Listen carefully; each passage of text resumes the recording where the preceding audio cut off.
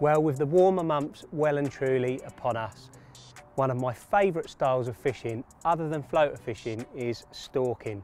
Catching them at really close quarters, within a few yards, is very, very fun. It's an exhilarating style of fishing, and there's nothing beats watching them take the bait. So I'm going to give you 5 of my top tips for catching carp out the edge.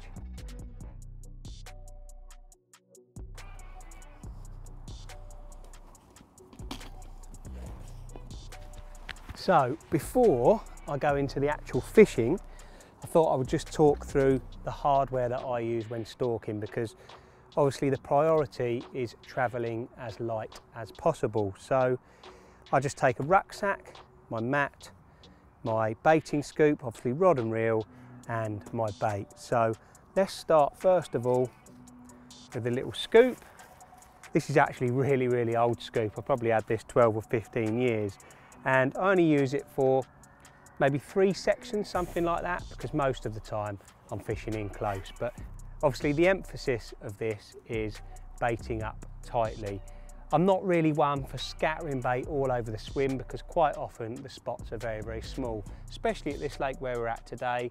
There's lots of weed and the spots are often sort of no bigger than a dinner plate or my unhooking mat. So I like to keep things nice and tight using this scoop, so I always have that in my armoury. I've got a cradle style unhooking mat because this kind of acts as a bit of a rod bag, I guess. I can place my rod in it, my baiting scoop in it, and my landing net as well. As you'll notice, my landing net is a little 2-piece job, which obviously keeps things minimal and small again. My rod is a telescopic rod, that is 9 foot. Obviously it's retractable, so if I get in some really, really tight situations, I can actually use it nice and short. The reel, although I do normally have a smaller reel on there, I have just got one of my Beziers, but yeah, a nice small outfit there. My bait is in the bucket and my rucksack. This is just my main rucksack. I'm not one for chopping and changing between rucksacks, so I just use my main one. But yeah, as you can see, I travel really, really light. It enables me to keep mobile, keep on the move, keep bait in little different areas, and it isn't too much hassle. One of the first things that I like to do when possible is to bait a few different spots, prime them up so I can basically go back and try each spot that I've baited. It just keeps things consistent, doesn't put all your eggs in one basket, and you can create more chances basically. So first things first, I've just arrived at the first spot.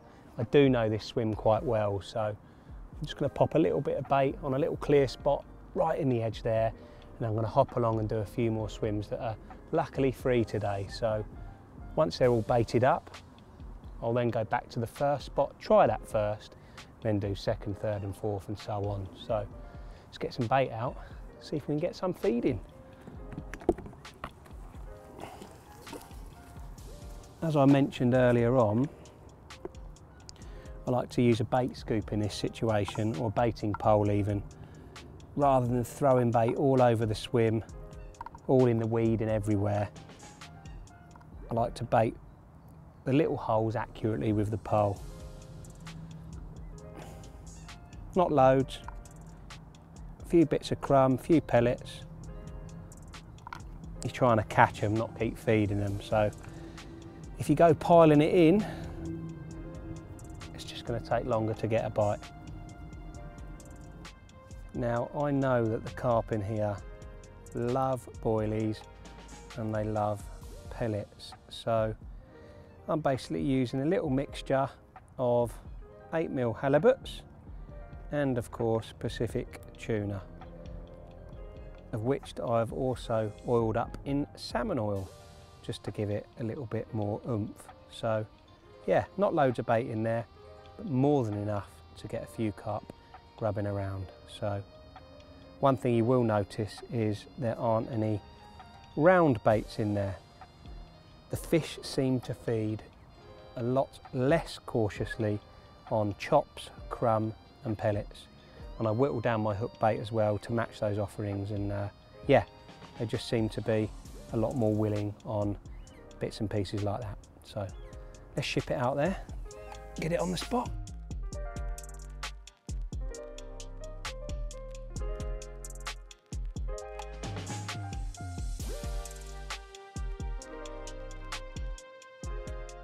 So I wanted to talk rigs as well, because that is a very, very important thing when fishing in the edge. Generally, probably 99.9% of the time when I'm fishing in the edge, I'm fishing on a clear spot. So I can actually see where I'm fishing. Now, as a result of that, I like to keep things as concealed as possible. So you'll notice that I'm using a fluorocarbon hook link. Now, I do normally use a fluorocarbon leader as well, but it's very, very snaggy on here, so I've opted for rig tubing just for a little bit more protection. Now, the rig I've opted for is a rig that I've got a lot of confidence in. It's kind of a multi-rig sort of slip D presentation, which allows me to change the hook nice and quickly. There is a size 4 Kamakura on there, and if, like me, you've seen fish feeding in the edge, they can be very, very cautious. So I use an ultra sharp hook. That is a sharpened hook, a size 4 Kamakura wide gape.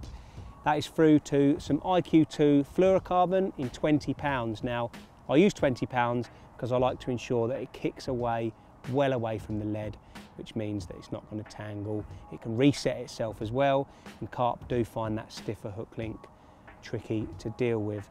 That is all bright knotted to the inner of end trap, and as I said, I do that kind of slip D multi-rig style just so I can change that hook after each fish. There is a little anti-tangle sleeve on there as well, and again that is aiding in kicking that hook link away from the lead when I position it on the lake bed. Hook baits wise, again, I like to keep things pretty simple. Here, this is just a whittled down Pacific tuna with a little bit of Northern Special on the top. Now, you'll notice that it's pink. Pink works extremely well on that lake. My old mucker Brad has always said to me, who knows the lake really well, that pink works well on here, and I've always done well on it too. So just a little pink topper. Again, if I'm noticing they're being really cautious and they're actually spooking off that colour, I may just go to a simple Pacific tuna wafter or bottom bait. Now, the great thing about edge fishing is you are watching them feed. So if I notice that they're getting rid of the rig easily, I may shorten that down to 4 inches, maybe even shorter at times, but I will start at this length normally. It's all about watching them, learning what they do, and if they're getting away with it, shorten the rig, and you may find that you get better results. So yeah, keeping it simple, nice big lead, 4 ounce lead. Again, if I find that they're getting away with it, I can sometimes get that even to an 8 ounce or even a 10 ounce lead and make sure that I drop it on the take. But yeah, very simple presentation and one that works extremely well for me. So one of the most important things when you're stalking is not to let them know that you are there. Hence the name stalking. So there's a few things that may sound obvious, but they're not always obvious, and I see many people blowing it before they've even started. Obviously keeping noise to an absolute minimum. I know I'm talking now, but I'm talking at a low level, and there's actually a couple of fish feeding right by my feet now. So watching where you're walking, light footsteps. You don't want to be cracking sticks or treading on snails or anything like that. You want to be as quiet as possible. Oh, there's a better fish just swimming through now. Concealing yourself amongst the trees, amongst the bushes, any of the bankside sort of foliage you want to be tucking yourself into, like I am now. There's actually fish feeding right by my feet. Hood up, camouflage clothing. You don't want to be peeking over there in big bright red t-shirts or anything like that. So yeah, keeping yourself concealed is probably the most important thing if you want to be watching those carp feed. So they seem to be quite happy feeding down there now. I'm going to need to get a rig in position, I think. So one thing that I always like to do before casting out is to put bait in before I cast. If there's fish on the spot, it's very, very important not to spook them with your rig. Well, preferably not spook them at all, but if fish are feeding on the spot, then just a couple of flicks of boilie, a few pellets will be enough just to send them on their way before you lower your rig in, because like I said, a rig will spook them and they may not return, whereas the odd pellet, the odd bit of boilie crumb won't as much. Ideally, there'll be nothing on the spot and you'll be able to lower it in, but if you can't see the spot or if the fish won't move off the spot, like I said, just a pellet or a bit of boilie crumb will be enough. So I can't actually see the bottom that clearly down there, so I'm going to flick a couple of baits in there just to make sure.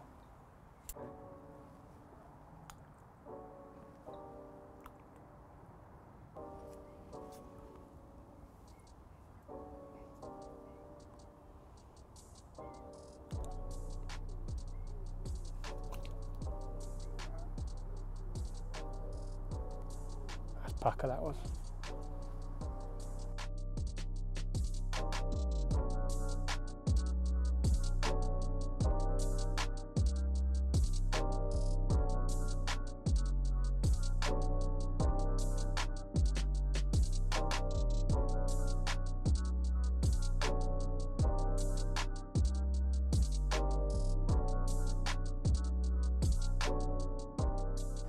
Well, how about that for proof of the pudding? Or is it proof in the pudding? Whatever it is, that is proof that if you get stalking right, you can catch belting carp just like this one.